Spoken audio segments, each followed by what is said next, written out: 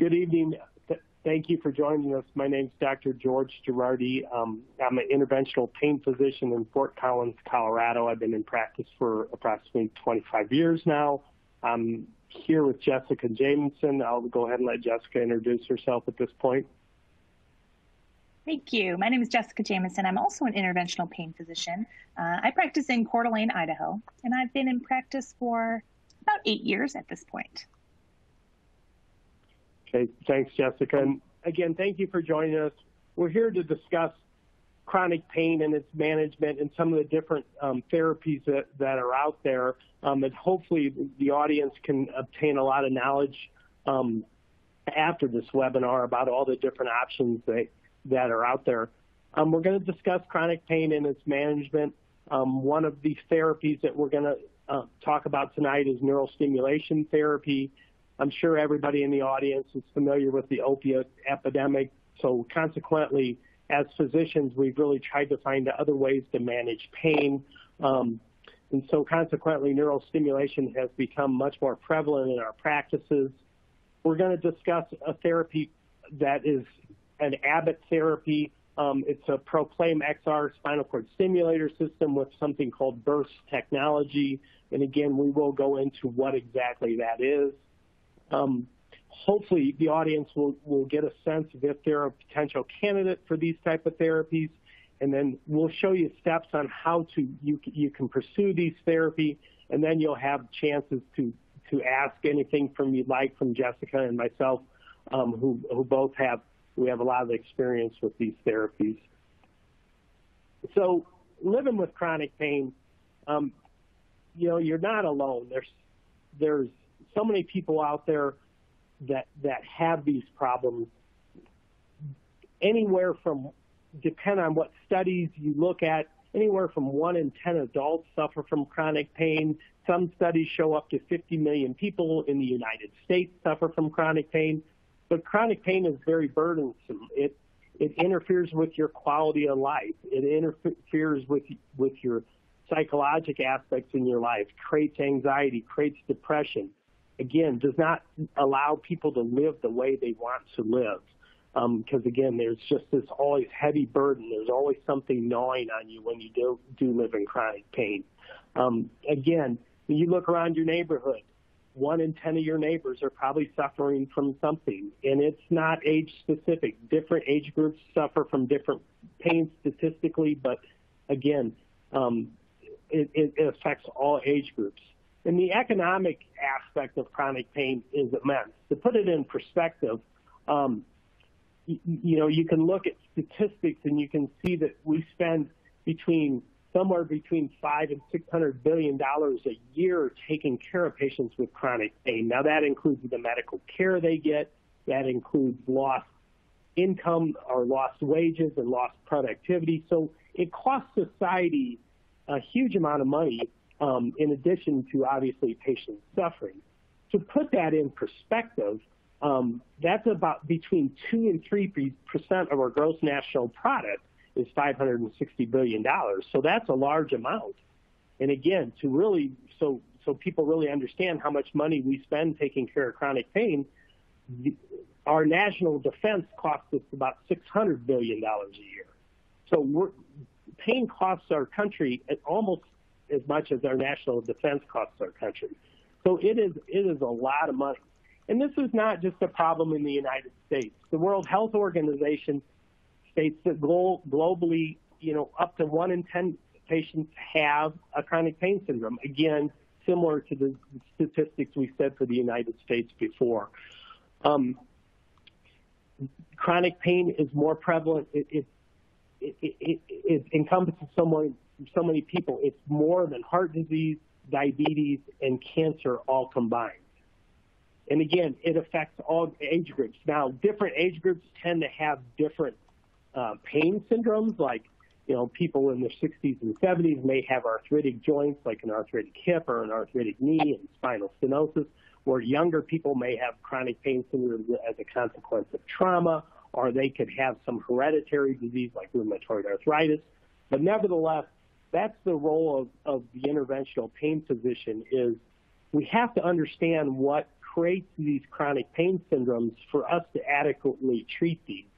And the therapies have changed immensely. Years ago, it was just giving people some medications, but we have came up with multiple interventional procedures that significantly help people. But again, it's something you need to be evaluated for and discuss with your physician. So what is pain? People think of pain as just as one thing, but it's really not. There's different kinds of pain. There's the mechanical pain that something like an arthritic knee will cause. We have some big fancy terms for pain. So what we really do is we separate pain into something called nociceptive and neuropathic pain. So you'll hear those terms when you talk to physicians or other people who practice this type of medicine. But what nociceptive pain or mechanical pain refers to, just to give you some examples, is somebody, if you slam your hand in your car door, you're going to have a mechanical pain right away because of the injury to that hand. Or if you have an arthritic knee, that's a mechanical pain. There's something structurally wrong, and your body is telling you that there's something wrong. For example, you slam your hand in the car door, you withdraw your hand, and that's an acute pain syndrome. That's very different than something called the chronic pain syndromes or the neuropathic pain syndromes that we're going to discuss. And neuropathic pain, for example, is that person who slams their hand in that car door, they cut it up, they bruise it up, they may break a bone. All that eventually heals. And over, 6 to 8 weeks, that pain should eventually go away. But sometimes, somebody will have a cast on and that cast will come off and, the orthopedist will look and say, well, your bone's healed quite well, but the patient's going to say, well, I still have this chronic burning type of sensation that doesn't go away. It's always there, and just touching my hand hurts. That's something called neuropathic pain, and that can go on and on and on. And this is caused by the way pain is transmitted to the brain is there's pain receptors, for example, in that hand that travel up the nerves into the spinal cord, and then from the spinal cord go to your brain, and your brain then processes that and tells your body that hurts. So that's the way pain is transmitted. But again, patients need to be evaluated, especially in the chronic state, for a physician to determine what type of pain it is to know how to adequately treat it. All pain is not the same, and all pain should not be treated the same. So how's chronic pain different? So one of the big differentiations we use is we classify pain as acute or chronic. Acute pain, again, is you break your hand, you break your arm, you have acute pain for a short period of time. I shouldn't say short if you're that patient, 6 to 8 weeks or so. So that pain should then heal. But if that pain persists and changes in character from that acute pain to more this burning feeling or tingling feeling, or sometimes people will complain of like a lightning type of sensation or electrical sensation, that's when you've transitioned from having an acute pain syndrome to a chronic pain syndrome. And again, both of these pain syndromes are treated differently. The acute pain is treated, and that's where pain medicine has a role in that very acute episode where you've had that injury. But then as you transition to the chronic pain, which hopefully patients don't, but if they do, pain medicines aren't near as effective, but our interventional procedures are much more effective. So what's the treatment? So first we start, we have a tier of treatments. And so typically we're going to start with very conservative things. And we're going to do, you injure your hand, you're going to ice it. You're going to take some anti-inflammatory agents. If it's a long-term injury, you're probably going to have some physical therapy. Some patients will end up having some biofeedback and things like that, or behavioral therapy. But there's that first conservative set of treatment that, in a perfect world, we can get everybody better with those conservative treatments.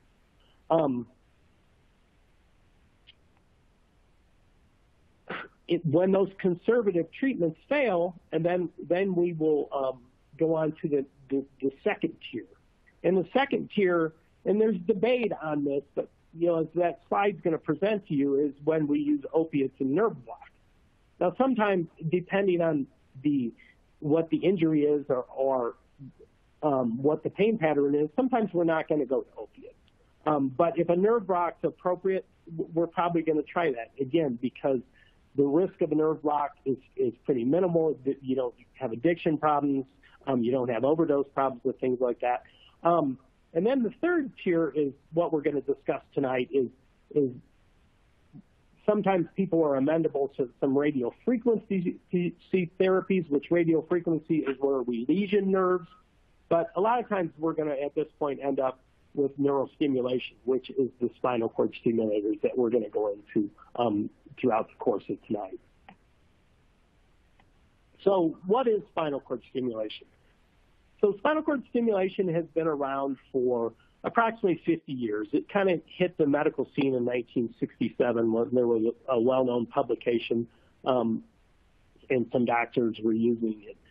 So, and it's continued to grow. But what it is we place a little catheter in what we call the epidural space. In the epidural space, most people are familiar with the epidural space because they'll hear the term epidurals, or what we use in women in labor. And when a woman's in labor, as anesthesiologists, we put a little catheter into the epidural space and infuse medicine and numb up those nerves so they don't feel those painful impulses. This catheter is placed in the same place. It's placed into the epidural space where those nerves come out, but instead of giving medications, we create a small electrical field. And what that electrical field does is it blocks those painful impulses. For example, if the pain's in your leg, we place it in your mid-back. If the pain's in your arm, we place it in your neck. But you block those painful impulses where they enter the spinal cord, so your brain does not detect those painful impulses. And again, this does not change the natural history of the pain, but it makes patients able to tolerate the pain and not feel it near as much. So worldwide now, there's approximately 34,000 spinal cord stimulators implanted every year, which is a big number, and that tells you not only doctors use this therapy because it works, and that's why this field has grown, because these therapies work and they decrease the amount of medications patients need to use. And most patients prefer not to use the opiates or a class of drugs that we call gabapentinoids, which is, some people may have heard of Neurontin or seen Lyrica advertised on TV, because there's a lot of side effects with those drugs. And I'm not saying those drugs shouldn't be used at all, but if I can control a patient's symptoms with electrical stimulation of the spinal cord and not have to have them on drugs, patients tend to feel better. They don't have the lethargy associated with those drugs, and they do much better.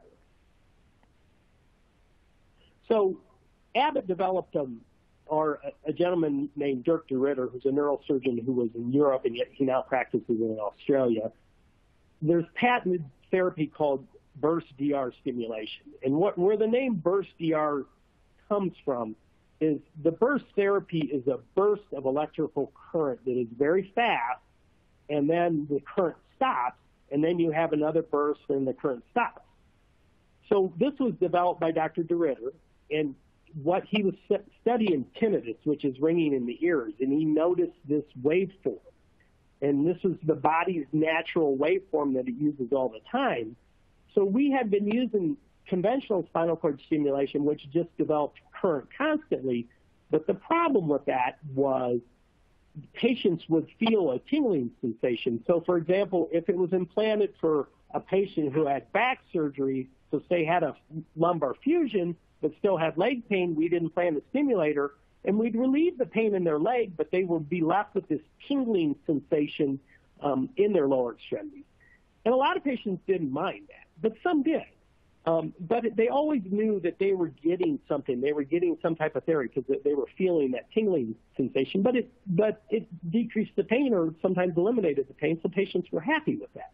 But with burst stimulation, you have this burst of electrical current, and then it stops, and it's so fast you don't even feel it, but it blocks those painful impulses coming up from, for example, your leg, but you don't feel the stimulation at all. So patients just are feeling pain relief. And this is proven to be a better therapy. It mimics the natural way your body does work, and it's shown to be beneficial. There's been multiple studies, which this next slide demonstrates, but there's been multiple studies that shown that burst stimulation is better than the old conventional stimulation that we use. Now, the studies showed that conventional stimulation worked also, it's just burst stimulation worked better. And so by using this burst stimulation, it's allowed us to do several other things that's been very beneficial to patients also. And what's that done is it's allowed us to use a lot less current to create the stimulation. Consequently, the batteries that we have to use, the amount of current determines how long that battery lasts. So when we're just using a burst of current at a low rate, we don't burn up these batteries very fast. And so Abbott was able to develop batteries that don't need recharged, and they can work up to 10 years depending upon what the settings you're having to use. So some of the other systems you have to recharge. So, for example, some of the other systems that are out there commercially, you have to recharge them for 60 minutes a day. Well, that's an hour out of your day, which is 30 hours out of a month and 15 days out of the year. So that's a big time burden. So not only is the therapy with burst stimulation give patients better pain relief than our conventional stimulation, but patients also don't feel the stimulation, and most people like that because they can just kind of forget that they're even having this therapy, and they don't have to recharge the battery. So patients go about their activities of daily living, not having to worry about charging their battery or not having to, and again, it eliminates their pain or significantly decreases their pain, and they kind of forget they even have the system in, which has been very beneficial. And in my practice, it's a therapy that patients really prefer. So again, the new burst stimulation has allowed us to treat a lot of patients with basically hassle-free therapy. Once it's implanted, sometimes we have to program it once or twice. They have a couple follow-ups with the docs where we can check the small little wounds where we have to make the small little incisions to implant these, make sure everything looks good. And I've got a lot of patients, burst hasn't been out there for 10 years yet, I don't think, but I've got a lot of patients who I've not seen in years, and this therapy has worked very well, and I won't see them until they probably need a new battery, and I hope that's 10 years down the road. So this has been something that's been very beneficial to my practice, and I've had a lot of success with this in giving patients pain relief.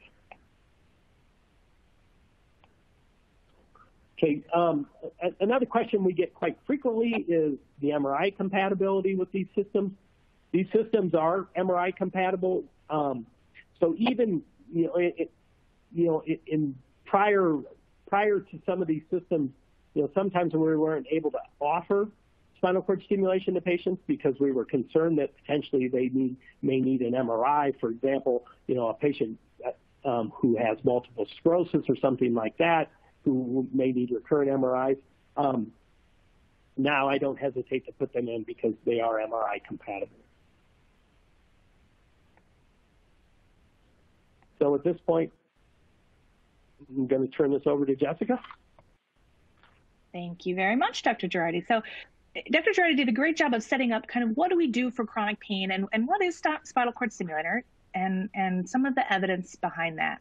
And my role in this is kind of to get into the nitty gritty of how do we do this? How does this work on a daily basis? How do I get a spinal cord stimulator trial? Who does these? How do I find someone that does these? And so we'll start by talking about sort of the step one in this process, and that's really to have an evaluation by a pain management specialist. You want a physician who is board certified in this, who does this all day long, to be able to meet with you, look at everything that you've had going on for however long it is, and really have a discussion with you about what your options are and what sort of things may benefit you. So that first step, like we talked about, is you're going to speak with your physician and you're going to say, I've heard about spinal cord stimulation. Is this something that would be helpful for me? And then that physician can connect you potentially with the representative for the Abbott company, who are really there to be a support system for you throughout this process, to answer questions, to help with reprogramming, these sort of things. And then hopefully you and that physician can discuss whether or not spinal cord stimulation may work for your problem, and you can move forward to looking at what we call a trial system, and that's the first step in this. So the trial system, also called the temporary evaluation, is probably my favorite part of spinal cord stimulation. When I'm talking to patients on a daily basis, I tell them, you did not get to try out your fusion. Nobody came in and said, hey, why don't you try out your L4-5 fusion for a few days and see if you like it, right? So once done, it's done. And with spinal cord stimulation, the beautiful part of this is that you get to try that out before you get a permanent implantation. So you get to wear this around externally for anywhere from 5 to 7 days and do the things that normally hurt and figure out, is this something that's going to be helpful? You're able to see how well that therapy controls your pain before you're committing to that implanted system. And you're able to decide, does it help my pain? But really, I think more importantly, does it help my function? Am I able to do things that I otherwise wouldn't be able to do because of this pain? Am I able to sleep better? Am I able to be more active? Am I taking less pain medications, whether that's an anti-inflammatory or opioid medications? Overall, am I improved with this therapy? So the temporary leads, as Dr. Girardi was mentioning, are put in the epidural space, this potential space outside of the spinal cord there. And they are really very thin wires with electrodes at the end that deliver low energy electrical pulses to sort of interrupt the pain signals. And, I think that the way we sort of discuss this is that the electricity that we're applying is kind of like the dose of a medication, right? And so if we think of it that way, then we can understand a little bit better how some of these proprietary and specific waveforms like burst DR are really a specific dose of a medication, the medication being this electrical impulse. So we put these temporary leads in. It's done either at a hospital, surgery center, or sometimes in the office, wherever your physician performs those procedures. And it's sometimes done under a little bit of light sedation. There are many physicians who don't use sedation at all and use quite a bit of numbing medication. And so that is kind of physician specific, I would say. So those wires are put in, they're secured to the skin. Sometimes they're sutured to the skin, sometimes they're taped to the skin. And then they're connected to this external battery.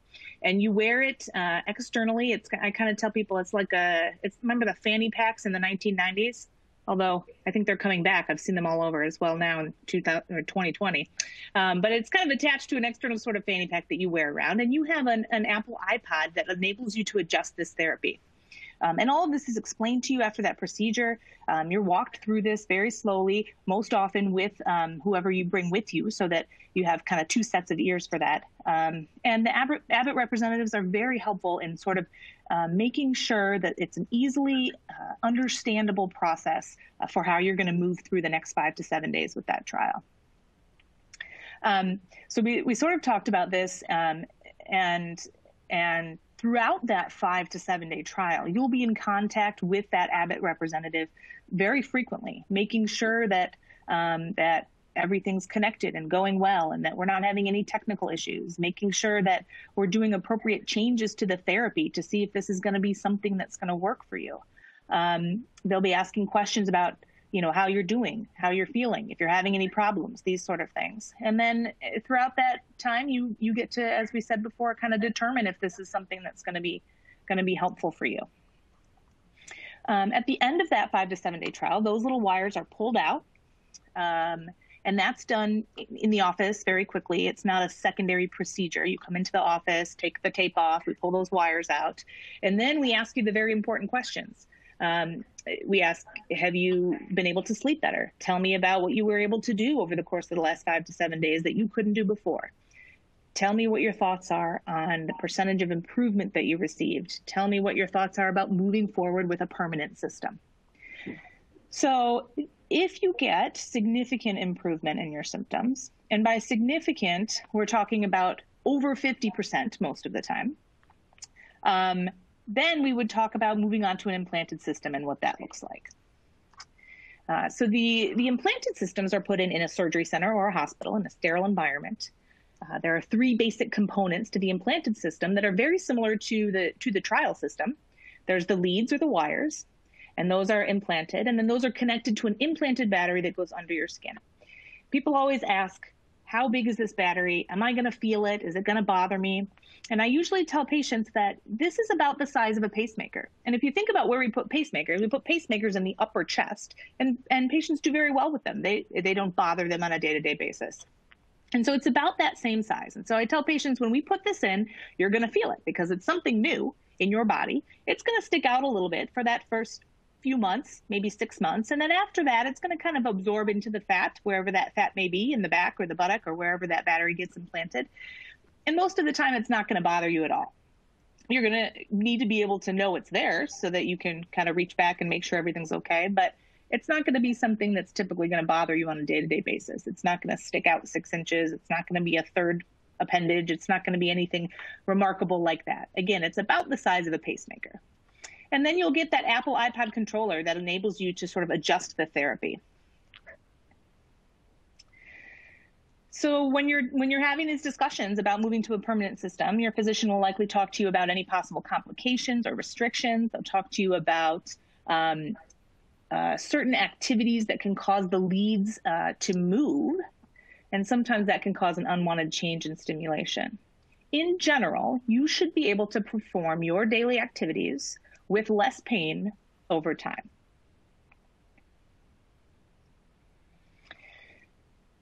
And as Dr. Girardi was mentioning, with the burst waveform that allows this battery to not have to be recharged, you're really taking back significant portions of your life. As Dr. Girardi mentioned, some people have to charge systems an hour a day. Without having to do that, this infographic here really gives a good idea of what that time savings equates to over 10 years. 76 weekend getaways where you're able to get away without having to think about, did I bring my charger? How long do I need to sit here to charge? 912 4-hour rounds of golf. So you sort of get the idea here of really what that time commitment is to charge a device, and really what you're getting in return by not having to charge that device.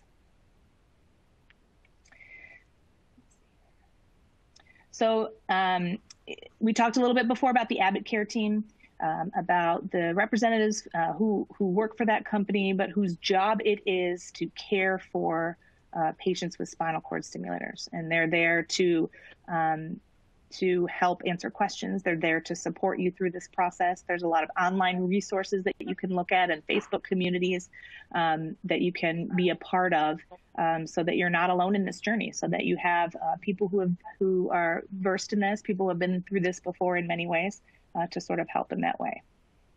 And with that, I think I'll turn it back over to Dr. Girardi for some question and answers. Okay. Thanks, Dr. Jamison. At this point, Dr. Burton, are you on? Yeah, I'm on, George. Thank you. I thought, we're doing really well on time, and it's really a pleasure to hear both of you. You're both very experienced neuromodulators. I thought we might lead into the Q&A session. If each of you, if you've had a memorable patient recently, or an anecdote or a story involving neurostimulation, it might be a nice lead into some of the questions that we've gotten from the audience. And then we'll kind of work through those. Well, probably my most memorable patient recently was a patient that I had who was an amputation patient. And he was a vet, and he was truly suicidal. And we put a specific type of spinal cord stimulator in him that is a little bit different from what we're talking tonight. But this patient left such an impression on me because he literally was suicidal. and he has had his system in for 2 years now, and I just saw him and did a little bit of reprogramming on him, and he was the most grateful. His family was the most grateful. They felt like they, here their dad went off to, I'm not sure which conflict his injury was from, but he lost his leg. I believe it was in Afghanistan from an IED. But not only was he grateful, but his wife and children were all grateful. And again, this is a compliment to the research that has been done to give me the tools to treat this patient. Dr. Jamieson? And I guess I would add to that, I have two real quick anecdote stories. So one is I had an 82-year-old patient who had multiple spine surgeries and had a system in place for about 7 years. And she said she used it initially, but two things were really quite bothersome to her. One was the recharging. She said she couldn't do it. She doesn't have a cell phone. She doesn't have a smartphone. She doesn't have Facebook. She doesn't have a computer. It was a real challenge for her to do the recharging. But the second thing was the paresthesia, or that tingling sensation that we were talking about earlier. She explained that during her trial period, it didn't seem to be as bothersome to her. She said it helped her pain, and it seemed like something that she wanted to move forward with. But over time, it began to really be bothersome to her. And so when she came to see me, we had a long discussion about, why aren't you using this system that you've had in place for so long? Now, it needed a battery change at that point. And so after some discussion, I was able to chat with her about what a new battery would look like that doesn't require the things that she was talking about, that allows the system to not have that kind of tingling sensation or those paresthesias, and that doesn't require a daily recharge. So we put in that battery, and she came back 6 weeks later and was higher than a kite. She said she uses it all day, every day. She never turns it off. She doesn't have to mess with it. She doesn't fidget with it, and she doesn't feel it. And those things were huge for improving her quality of life. And then the second patient was a young patient who was actually a nursing professor, and was unable to really do the rounds on the floor, couldn't stand long enough, couldn't sit long enough, couldn't do any of these sort of things that she was required for her job. And this was very frustrating for her. She, again, had back surgery previously, and so wasn't a candidate for any sort of repeat surgery, and really didn't want repeat surgery because she was still in pain after a previous surgery. So we ended up putting a system in her, and she came back again sort of at our 6-week mark and said that her life was entirely changed, and she's able to go back to work, and she's able to teach, and she's able to do bedside rounds. And so really just seeing the change in the quality of life for these patients has been just so rewarding. Wow, those are both great stories. Thank you both for sharing those. Really make a difference in those lives, and really different patients. All of those that you just described are very different, but yet it was really nice to see how this therapy impacted all of them in those unique ways. I'm gonna throw the first question over to you, George, and there's a person in the audience who wants to know, would this cure my chronic pain if I get this burst treatment? How do you answer that patient when they're sitting with you, or maybe WebExing with you now in COVID times?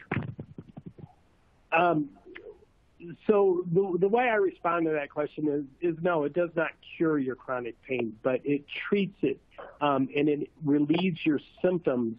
And a lot of times, if patients expect 100% pain relief, that's sometimes not achievable. But if we can relieve 80 or 90% of their pain and also allow their activities of daily living for them to do much more and be much more comfortable when they're doing things, that is a success to me. And then the other factor I look at, in addition to having them have more activity, if they're taking less medications, less narcotics or less other medications that they're typically taking, that is, again, a success. So it does not cure your pain, but it treats your pain just like a medication would, but hopefully without medication. Yeah, and Dr. Burton, I would just add to that, I think, to kind of echo what Dr. Girardi was saying, is that, really setting expectations up front is super important for anything we do, right? For medications, for any sort of interventional therapies, but particularly for spinal cord stimulation. So, really trying to sit down and say, let's list 5 things that you currently can't do that you really want to be able to do. And let's measure success by that. So maybe you want to go sit at your son's basketball game and you haven't been able to do that for a very long time. That's a measurable thing that we can help with. Because sometimes we get a little bit lost in this pain score and percentage of pain relief and what does that really mean? And so really having a good understanding of the expectations of what this device can and cannot do and should not be expected to do can really set people up for success in this.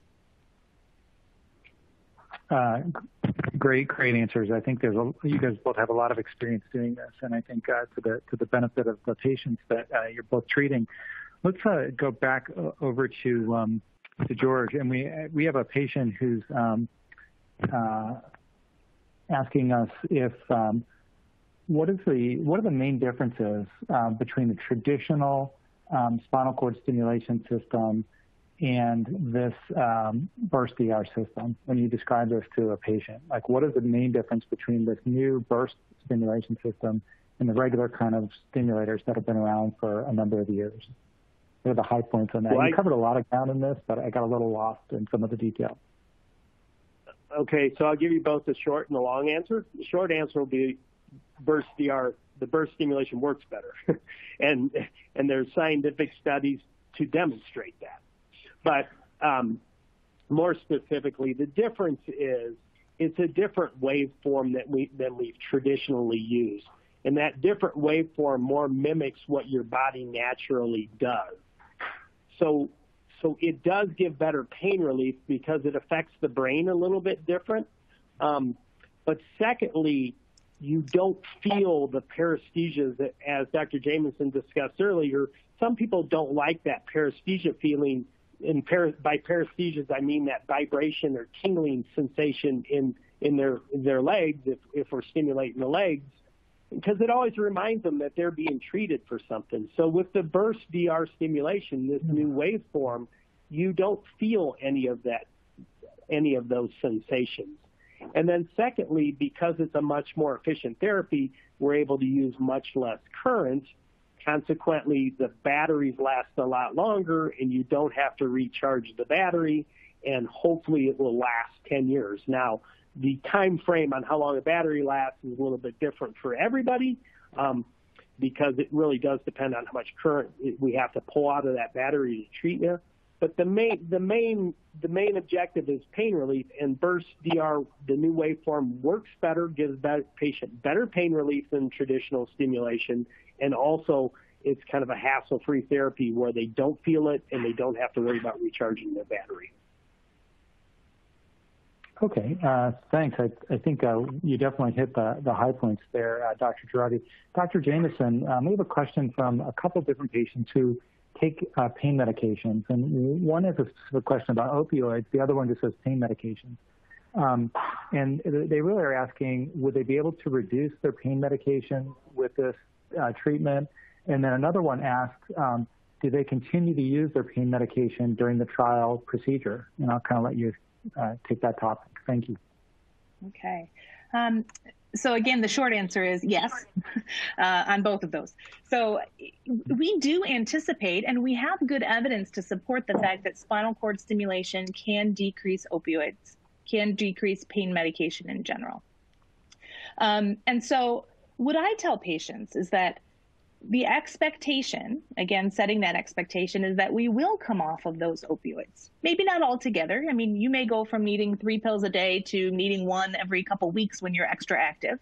But the expectation, which I set up front, is that, yes, we will come off because we'll be able to manage that pain and control that pain in a way that doesn't require that. And so the second part of your question about using pain medication during the trial, what I tell patients is, if you are on a long-acting pain medication, one that you take once a day or twice a day, and it's a long-acting pain medication, you keep that pain medication going. If you're on a short-acting pain medication, then I want you to see if you need it. A lot of times with short-acting pain medication, we get to a point where we take it X number of times a day because that's what we've been doing for 10 years. And so we just do it.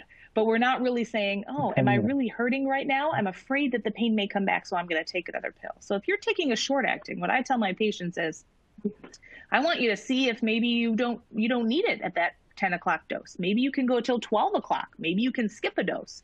So for short-acting pain medications, I say, I think you should try your hardest to sort of see if you don't need that. For long-acting medications, it's a little bit different in my opinion, and you should probably just continue to, I tell patients, just take that as normal. So that's my long answer. Yeah, and I would add, as I agree with everything Jessica said, but then if they're able to get off their short-acting medications and they're still on their long-acting, potentially over time we'll wean them off their long-acting. But I agree, we just don't stop the long-acting drugs because sometimes that will cause some withdrawal. But again, the goal is to wean them off them also, if possible. Mm-hmm. Okay, great answers, very, very thorough. Okay, let's go back over to you, Dr. Girardi. There's a patient who asks, how is this different than a TENS unit? Maybe they've used a TENS unit with success a little bit, or maybe they didn't like it, and they think they kind of connect these dots. Like, this seems like a TENS unit. Why wouldn't I just go get a TENS unit? What's the difference? Well, the difference is the TENS unit is stimulated at the level of the skin, so it's stimulating nerves, very small fibers, where with a spinal cord stimulator, we're putting that lead right along a part of the spinal cord called the dorsal column, and that's the back of the spinal cord where all your sensation is. So we're really targeting a much better site with spinal cord stimulation, so consequently it's much more efficient, and we're able to target areas much better. For example, we know exactly where to put that lead if your pain is in, for example, your right leg, or if your pain is in your right arm. We know where to put that lead. We're right where those nerves come into the spinal cord, and we can stimulate right in that area. So it's a similar concept, but it's a much more efficient therapy than just a TENS unit. And secondly, with the burst stimulation, you are not going to feel it at all. And it's going to be something that's implanted in your skin and underneath your skin, and you don't have to worry about it all. It's not superficially like a TENS unit. Great, and great answer there, George. And Jessica, Dr. Jamieson, if you see a patient who says, well, why would I try this? Just to expand that question a little bit, because the TENS unit didn't work for me. Does that matter to you at all, or is that relevant? It is not relevant. And so my discussion of this, and I think Dr. Girardi would probably agree, we get this question all the time. People either say, oh, a TENS worked for me, so this should work, or a TENS didn't work for me, so this won't work. And when I think of TENS unit, when I prescribe a TENS unit, or when a physical therapist prescribes a TENS unit, that's oftentimes more for the muscle pain than for anything else. And so it works really great for muscle pain. If I pick up my 4-year-old and hurt my back, I'm going to put a TENS unit on it right away because it's very helpful for that muscle component of pain. But the difference with spinal cord stimulation is as Dr. Girardi was saying, is that the target is different, right? So what we're doing is we are, in the simplest sort of terms, there's a lot of mechanisms that go on here, but in the simplest, easiest to understand terms, I talk about the fact that when we are creating this electrical stimulation, this buzzing, even though you can't feel it, it's still a vibration, and that travels on really fast neurons and gets to the brain really fast. Pain signals travel on very slow neurons. So if we create this buzzing sensation, it gets to the brain really fast, and the brain has a hard time paying attention to two things. So it sort of shuts the door to the pain signal. It's a very simplistic sort of explanation of it, but I find that it makes it sometimes easier to kind of wrap your head around, that the mechanism is very different from a TENS unit. So if a TENS unit didn't work for you, this could very well work wonderfully. If a TENS unit worked well for you, this may not work. There's not really a correlation in my mind. That's a great answer, and I really like that explanation. I'm sure that makes it clear, much clearer for patients with the way you described the electricity skipping to the brain. Let's stick with you, Dr. Jameson, for a second. And this ultimately, this question is going to go to both of you. You both live out in the West. You both live kind of in the mountainous, the wide open spaces, Idaho and Colorado, Rocky Mountains. And this is around activity restrictions. And there's been several questions, a little variation on these, but people want to know, like, what restrictions do I have during the trial procedure, which is maybe about a week or however long that is. And then longer term, can I do things? And these may be patients that live out near where both of you live. Longer term, could I expect, or is there any way, could I get back to things like golfing or skiing or hiking? I mean, is that even remotely possible, realizing that I've had chronic pain for 10 years and I kind of haven't been doing any of that stuff for like a long time. So how does that, is that possible both from the device success standpoint? Will I feel like doing that? And then if I feel like it, is it safe to do that with this kind of implant in me? And I'll let you start with that, Dr. Jameson, and then I'd like to hear also George on that. That's an excellent question. An excellent question. And you'll probably get a little variation on the theme between even the two physicians here tonight. But I had a gentleman about a month ago who asked me, once I get this put in, am I going to be able to play the violin? With this kind of motion, playing the violin. And I said, I don't see any reason that you shouldn't be able to play the violin once this is put in. And his response was, great, because I've never been able to do it before. Anyway, that being said, when we're talking about restrictions during the trial and the restrictions after the permanent implantation, there's sort of two phases of after the permanent implantation. So the first couple weeks there, somewhere between 4 and 6 weeks after a permanent implant, is sort of the time where we want people to just be careful, be gentle, be careful. That's the time where we're waiting for those wires to really kind of scar into place so that they're not moving. Because when we talk about complications from this procedure, one of the things we discuss is that if the wires move up or down and aren't in the area that we want them to be, then there's a chance someone may have to go back in there and readjust them. It's not very common, but there is a chance. And so for that first 4 to 6 weeks, I restrict patients. I usually will put a binder on them or a sort of a back brace as a way to just remind them that they've had this done, because I think we can all attest to having experiences where patients feel really great in that first few weeks. And I had a lady who went and moved her whole house. She packed up all the boxes, she picked them up, put them in her moving truck and unloaded them, and her wires were entirely out of the epidural space by the time that was done. And so we really want people to be very careful in those first kind of 6 weeks postoperatively. And then after that, gradually getting back into those sort of activities, I say, is absolutely fine. But I think, again, this goes back to setting expectations. If this is something that you haven't been able to do for 10 years, then expecting that a device is going to allow you to ski one day, hike the next day, scuba dive the next day is probably not a reasonable thing. Can you? Yes. Should you? Very slowly. During the trial period, that 5 to 7 days, that's an externalized system, so you can't shower during that time. You can't get that wet. We don't want you doing a lot of bending, twisting, reaching, that sort of thing during that trial period in particular. And so those are sort of some of the limitations. In particular, can patients golf? They can. Golfing is an interesting sport, but it requires a lot of sort of this rotational movement and a lot of kind of trunk flexion and extension. And so I tell patients that they shouldn't expect to be able to do things like that for a few months after getting that put in. Great answer, Jessica. Thank you. George, what do you say on that? I agree with everything Jessica said. I mean, the trial part's easy. So it's easy to tell a patient, look, for the next week, I want you to really take it easy because we want to make sure we get an adequate trial. We don't want this lead to move. The harder part is after you do the implant and patients want to get back to or do things they weren't able to do. All of a sudden, you've controlled their pain. And, so I live in Colorado, so I'll have patients all the time ask me if I can ski. And again, the longer these leads are in place, they scar into place. In my experience, the longer a lead in, the less chance it has to move.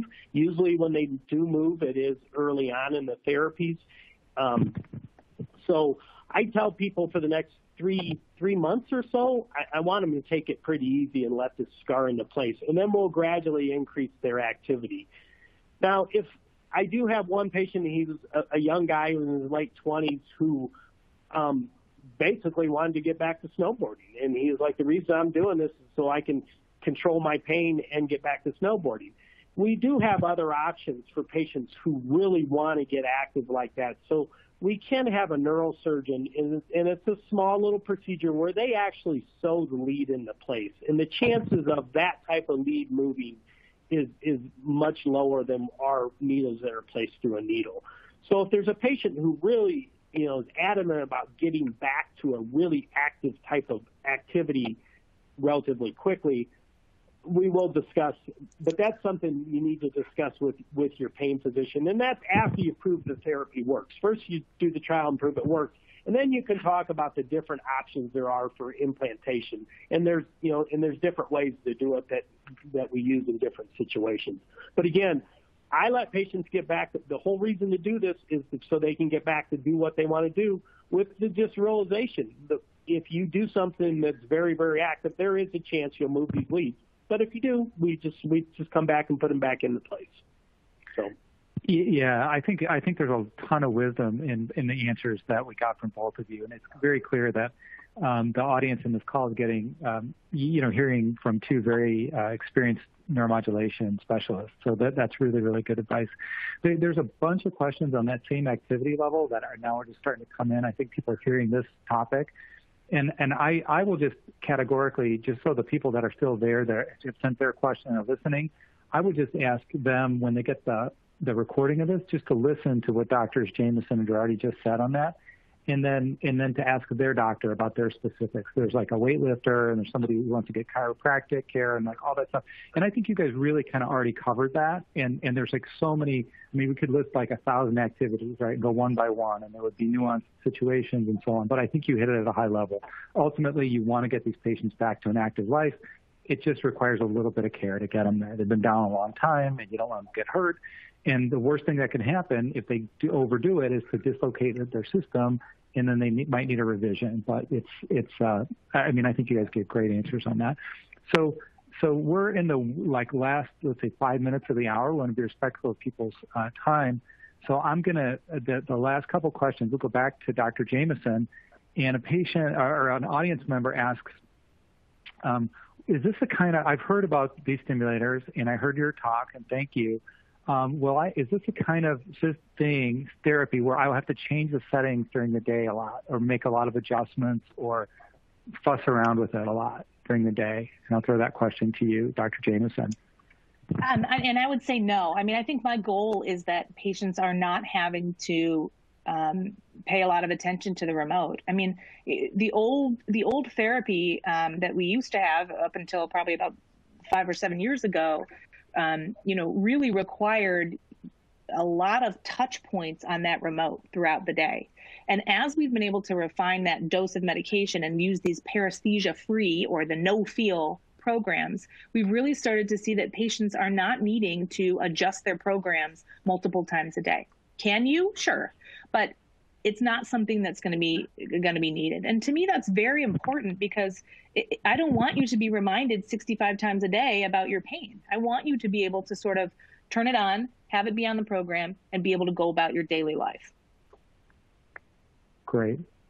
And then now we have just a couple of quick ones, and then we'll do some housekeeping and closing, and let you guys have a couple hours of evening back. The last question is, I'll give this one to you, George. When the airports reopen after COVID, if I have this device, can I get through the TSA? And is that a hassle?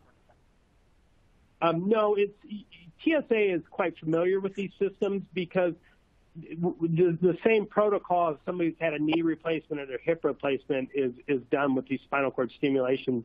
You'll have an identification, and you give it to TSA that you have a spinal cord stimulation system in place. And again, they're used to it, because there's multiple different type of implants, and this is just another implant that they're very used to. Okay, great answer. Dr. Jameson, a patient gets this device installed. They have this little iPod. They kind of lose track of it. If that iPod goes out of charge, or if they lose it, or it falls on the ground and cracks, does their system stop working? Is the system dependent on that little unit to stay powered? No, it's not, and that's it's controlled by that, but it's not. Once that device is on, you don't need to charge it. In fact, I have quite a few patients who lose their remote because, again, they're getting pain relief, they're being active, they're doing things, and they misplace it. Do we want you to have it? Yes, because it is an important piece to the therapy. It really sort of expands the capabilities of the device.